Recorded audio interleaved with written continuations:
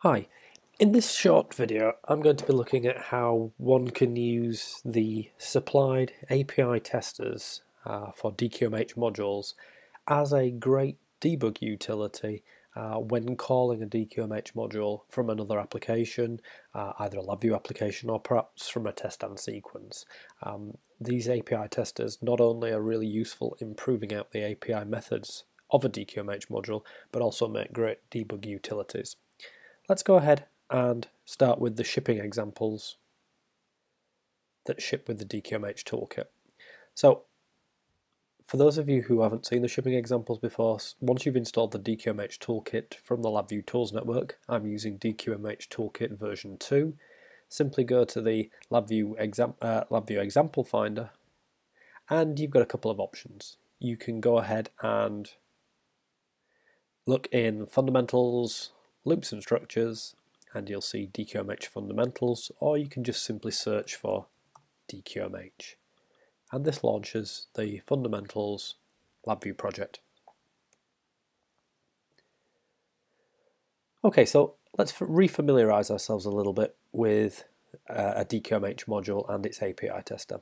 So in this instance, I've got a couple of DQMH modules. The ones I'm particularly interested in for the purposes of this demo are the thermal chamber controller DQMH demo, and we'll look very briefly at the device under test clonable DQMH. So we've got two different types of DQMH module. The thermal chamber is a singleton module. That is a DQMH module where we can guarantee there will only be a single instance of that module in memory at any one time. And then we have the clonable form of the DQMH, which we use for our device under test because we may be testing multiple devices in parallel. So if we open the testers folder, we can see that we've got an API tester for each of those two module types. So let's have a look at the API tester for our thermal chamber first. So let's go ahead and open that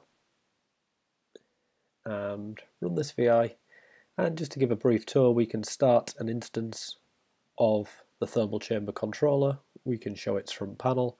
If I just move it over to the right a little bit so we can see that we're interacting with it, we can do things that you might typically want to do with a thermal chamber, such as set the set points, change the ramp rate, enable or disable heating. So let's go ahead and change that set point and enable the heating. We can see that the heater was switched on and we've now got a new set point that we're moving towards. Let's go ahead and increase that ramp rate a little bit. We can see that the new ramp rate was sent from the API tester to the thermal chamber controller DQMH module, which is running asynchronously, and it's now achieved our target set point. So that gives us a brief overview of the types of things that we can do using our API tester. So we're calling the methods of the DQMH module. So one of the things I've talked about in previous blog posts is the benefit of writing a lot of your code using a DQMH module if you're using teststand. Because ultimately what this means is that once you've launched a DQMH module, the teststand sequence becomes a very thin sequence. It becomes simply a series of calls to the API of the DQMH module, which is running asynchronously to the teststand sequence.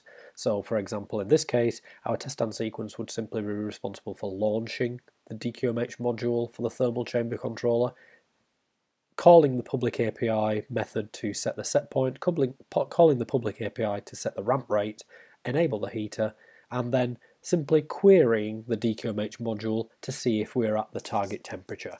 So all of the functional code then becomes contained within the DQMH module and not within the teststand sequence.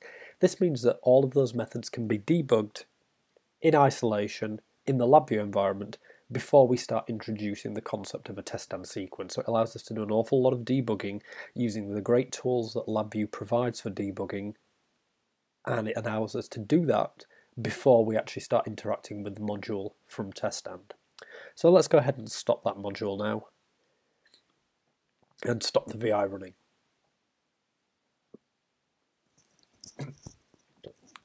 So now what we'd like to do is let's have a look at how we can now use this DQMH module, use its API tester as a kind of a peek and poke utility. The videos refers to it as Sniffers. That terminology kind of seems to be more prevalent in the US than in Europe, but basically use this API tester as a peek and poke utility, allowing us to query data from the DQMH module whilst it's being called from some other application, be it a LabVIEW application or a test and sequence. In addition, another benefit of this is that we're able to use that DQMH module API tester to inject data into a DQMH module that is running whilst it's being called by test stand. So this is a really useful debug utility because it allows us to inject values, potentially edge case values, and really test that behavior of the test and sequence, or even debug further the interaction between test and our DQMH module using that tester. So let's go ahead and see how that works. So one small change that we do need to make in order to use our API tester as a sniffer or this peek and poke utility is to change the application instance of our API tester. So we now need to right click and change the application instance from my computer to main application instance. Now we've done that, we can now interact with our module as it's being called from test stand. So we've got a number of test stand sequences that ship with the DQMH toolkit. The first one merely interacts with the thermal chamber controller, so let's go ahead and play with that one first.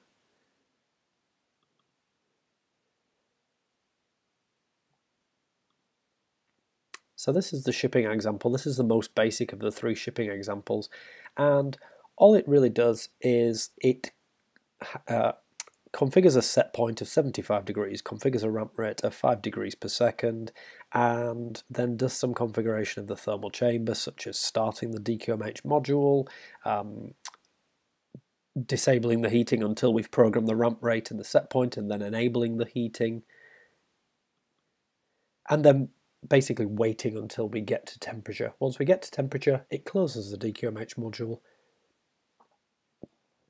and returns a result for the overall test sequence. So let's go ahead and just see that in action first. So let's go ahead and select test UUTs.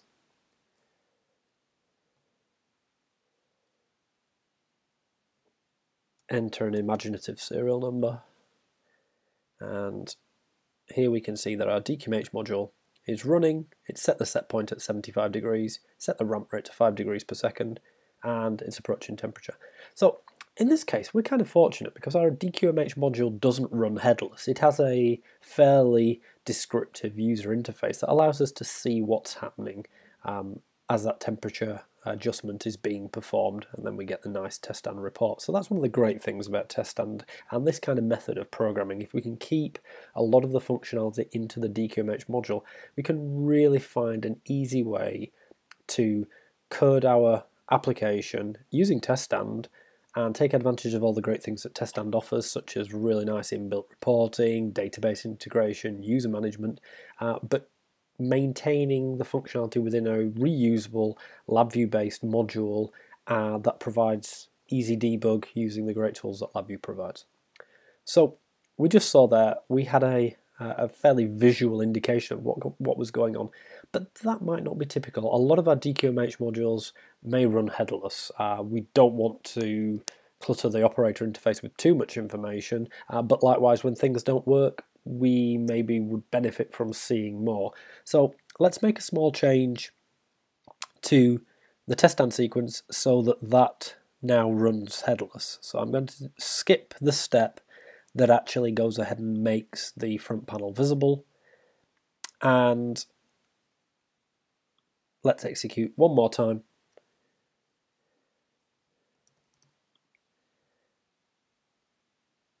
And now you can see I don't have any front panel showing me what's happening. I have no visual indication of where I am. I don't know whether I'm close to the temperature limit, whether I've got a few minutes to wait for me to get there. So I've got less information.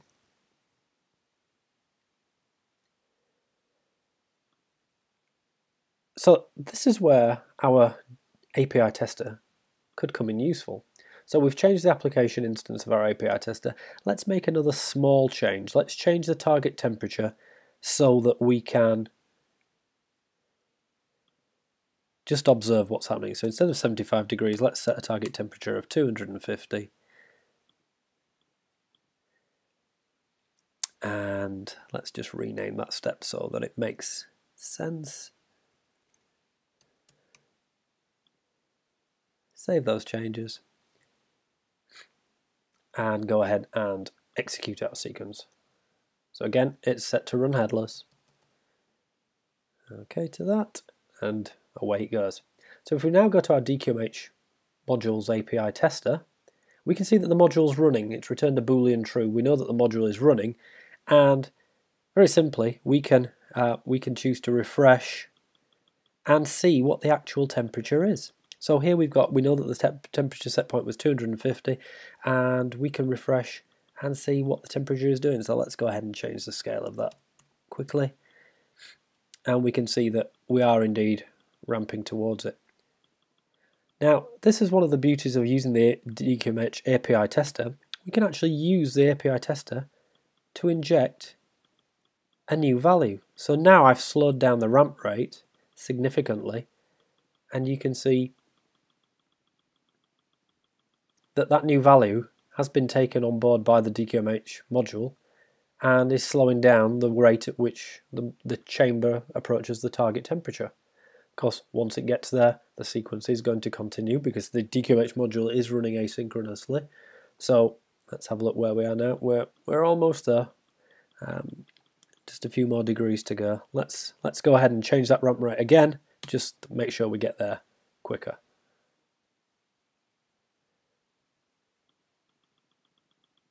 And we're there. So the sequence should be ending now.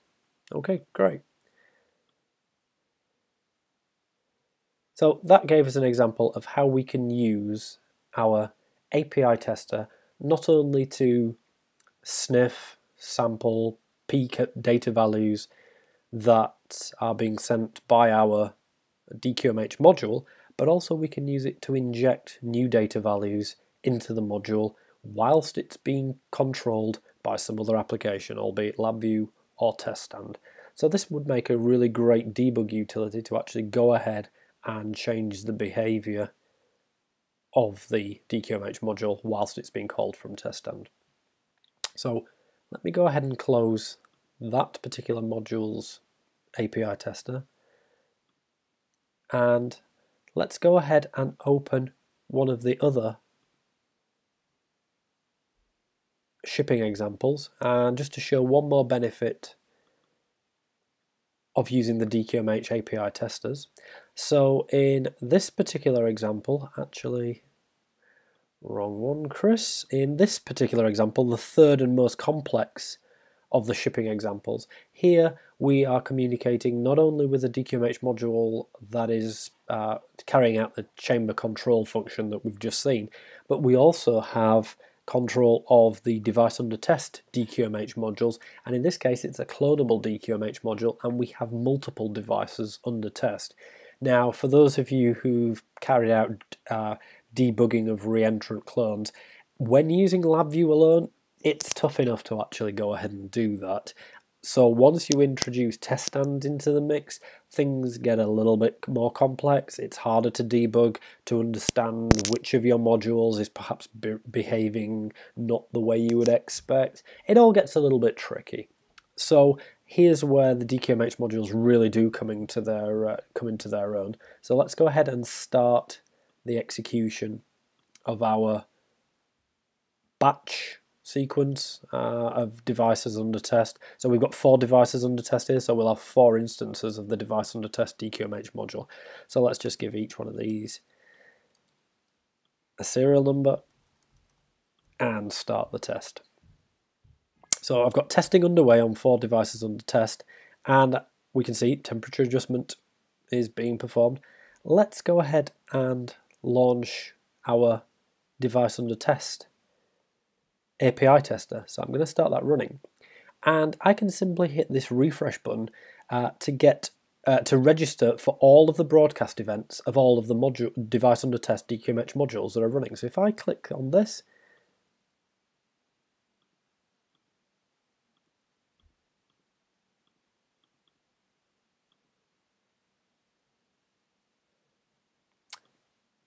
schoolboy error by Chris, I forgot to change the application instance. So let's go ahead and do that. And when I click the refresh button, I can see I've got 4 instances of the device under test DQMH module running. And we can see those there. There are the 4 module instances. They're not always visible because we close them at various points during the test sequence. So this is great. I can see that I've got 4 clones running. But the really nice thing about using the API tester, and this is a particularly tricky thing to do, is if I actually want to go and debug the block diagram of one of those clones, that's quite a tough task to accomplish. Well, using my API tester, I can simply select the clone that I'm interested in and click on the Show Block Diagram for Troubleshooting Boolean, and I get to see the block diagram of that particular clone instance that I'm interested in. This is a really powerful tool when debugging a clonable DQMH module that's being called from test stand. From those of you who've tried to do that before, you'll appreciate how powerful that really is.